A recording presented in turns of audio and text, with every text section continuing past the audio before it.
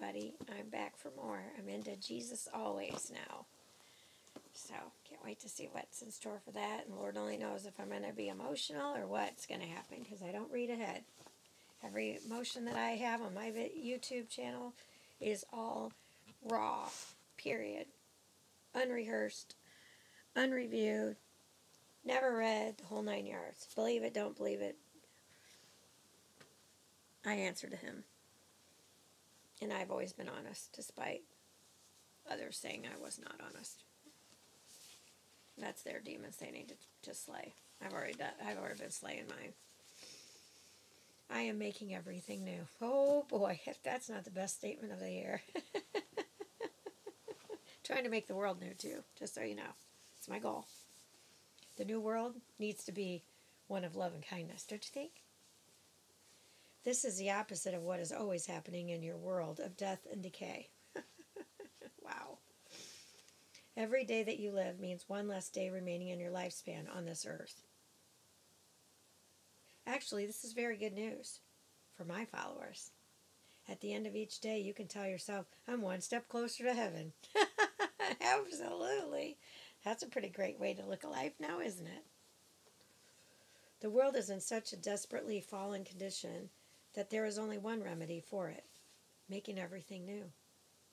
So do not be discouraged when your efforts to improve matters are unsuccessful. All things, including your efforts, are tainted by the fall.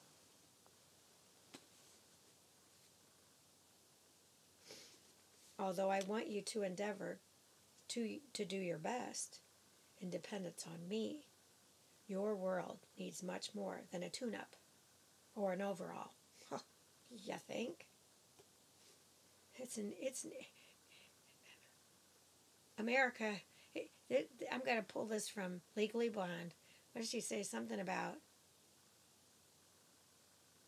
it's like America just got the worst haircut in their life. Never had a bad haircut? They are the worst. Even though your hair grows back, they are the worst. So, we need lots of love and kindness under his direction. Not what we're dealing with in our current administration. It needs to be made completely new. And this is absolutely guaranteed to happen at the end of time, for my words are trustworthy and true. You have good reason to rejoice, beloved, because I will make everything, including you, new and gloriously perfect. I'm ready for that. Well, there's a will, there's a way. He who was seated on the throne said, I am making everything new. Then he said, write this down, for these words are trustworthy and true. Revelations 21, verse 5. For to me to live is Christ, and to die is gain. Philippians 1, verse 21. We know that the whole creation has been groaning, as in the pains of childbirth, right up to the present time. Not only so, but we ourselves, who have the first fruits of the Spirit, groan inwardly, as we wait eagerly for our adoption as sons, the redemptions of our bodies. Romans 8, verse 22 through 23. The word of the Lord. Thanks be to God. In the name of the Father, the Son, and the Holy Spirit. Amen. I'm getting tired, so I think I'm going to take a little nap since I've been up since 3:23, and it's now 5:52. So I can sleep for a little bit if I want to go to church, which I'm going to go to church today no matter what. I need to go. Even if I get there and it's just finishing up, or if I get there late, I'm going. I'm going. So, say some prayers for me. I'll save some prayers for you. And we'll chat later. Bye.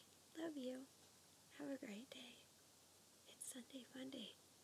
Another day the Lord hath made, and I'm awake while I'm alive. I'm about to take a nap, and you're awake and you're alive. So, on that note, how can you not walk through the day with a spring in your step because you got another day to make a difference in life?